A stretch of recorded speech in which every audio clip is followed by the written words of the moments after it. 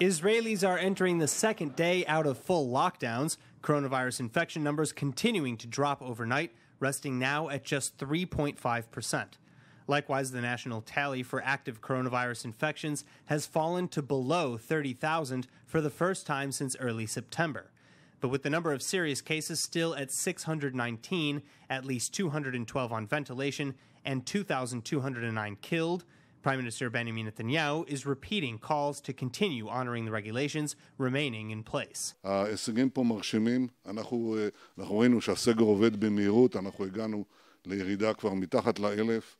לצערנו אנחנו רואים, כפי שחזיתי, שמדינות אירופה עוברות אותנו במהירות, כמעט כולן.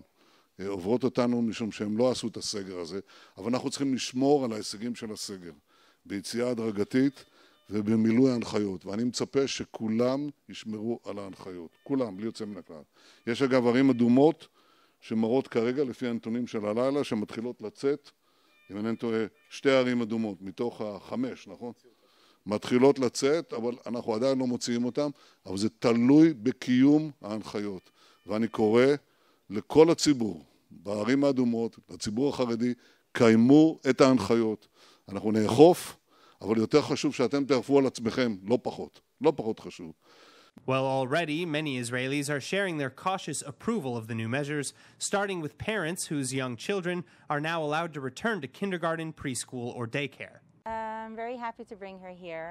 I am a bit worried, but I hope that everything will be fine. There won't be another lockdown, and we'll go back to our routine.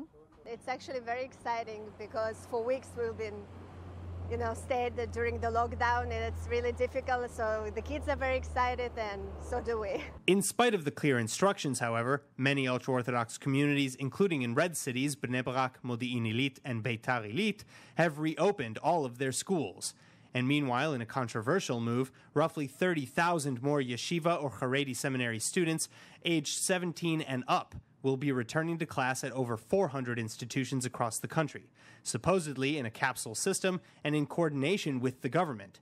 That plus another 13,000 yeshiva students not included in the plan who will likely reopen illegally as well, acting under direct instruction from leading Rabbi Chaim Kanievsky. 3 advisors to government coronavirus czar Roni Gamzu are now threatening to resign over the illegal school reopenings.